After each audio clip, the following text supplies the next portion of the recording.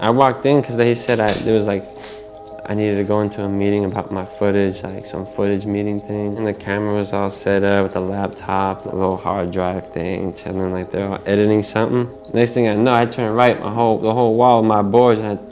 No way, they already got all these things all up on the wall. Like, I'm like already tripping, like, dude, there's no way. Like,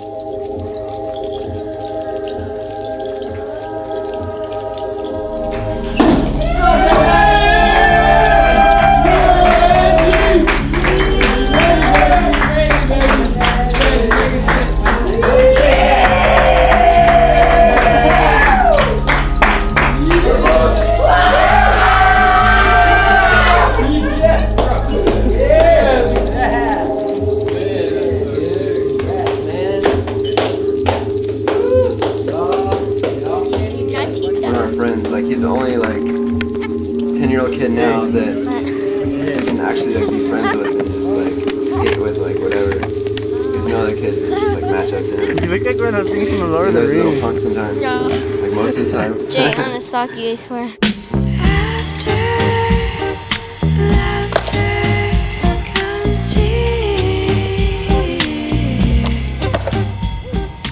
Centro, California. Yep, born and raised, everything. For like growing up here, I mean, it's what I'm used to, so I had to get used to it, you know, and it felt so normal. Kind of like anywhere you got your good and your bad, you know, and it kind of, for me, I don't know, it's hard. That's like always been something hard for me to explain. How was it growing up here? It was mellow, you know, it wasn't hard. It's just, there's ways to figure things out, you know, I don't know. But as a kid, it was normal to me. It was like, it's my city, you know, it's where I'm from.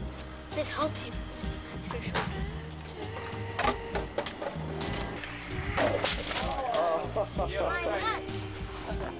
Earliest influence and the only influence, what got me on my board was my brother, for sure. Like, if it weren't for me seeing him skate, who knows, but like that definitely sealed it for me, like as a young one. Like on my 5th birthday, he got me my first skateboard. So growing up skating here for sure was way different, you know. Wasn't much. Most you had was flat. Spot-wise, you'd have to really go out and look or make stuff out of nothing.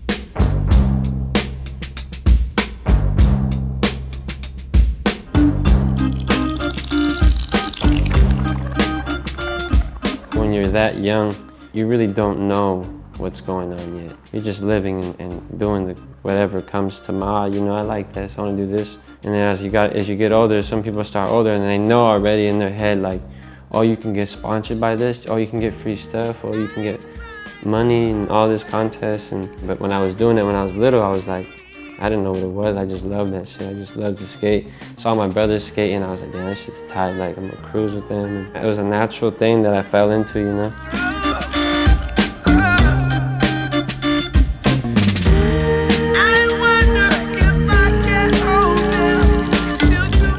At times, there was nothing going on, and I was skating whatever I had, skating any size that was given to me. Like, when it feels like nothing's working, something's working, because it's not gonna be perfect all the time. So I kept telling myself. When I got that first box, that really just like sent my whole, like, my mindset at different. Like, I started to see shit different.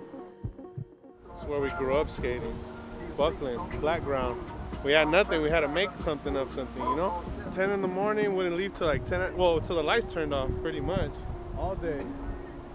But good times, good memories. This is where you get your flat ground on point. It's just nothing. Huh, Diego? It's nothing.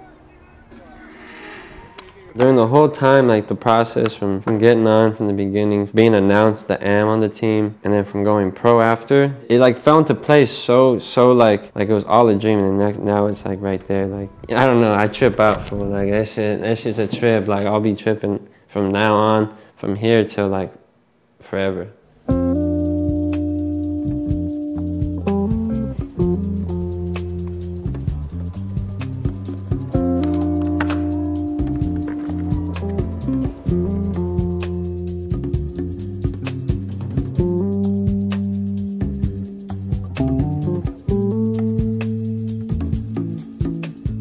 Even though I have, you know, my name on a board and it's considered, you know, now at the pro level, like that don't mean it's time for me to chill out. I want to progress myself for me, you know, like I want to feel like, damn, like no matter where I'm at in skating, name on a board, name not on a board, like I'm gonna do it and always gonna do it for like just because I know inside I was able to do that. I thought of it in my head, and that's a trip. Like that feeling is never gonna leave me. So I'm just gonna keep stacking footy, traveling, and just keep putting out more parts for myself and people who enjoy watching, you know, and who always support and have love for me, you know.